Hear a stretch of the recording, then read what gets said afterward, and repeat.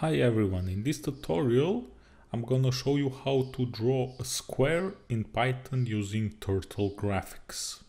In order to do that, first we need to import turtle module. Then we need to create a turtle object. I'm gonna call it square. We're gonna use turtle method for that.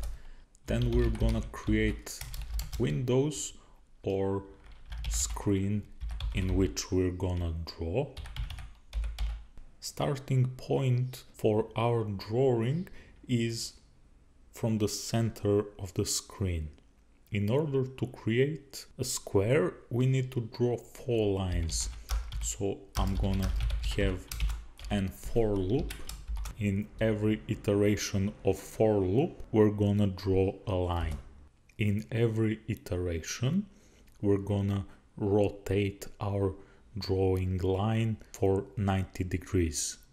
So I'm gonna type, then in every iteration we're gonna rotate our drawing line for 90 degrees, and after rotating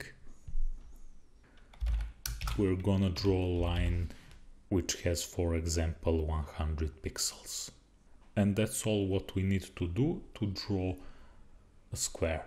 Let's run this code.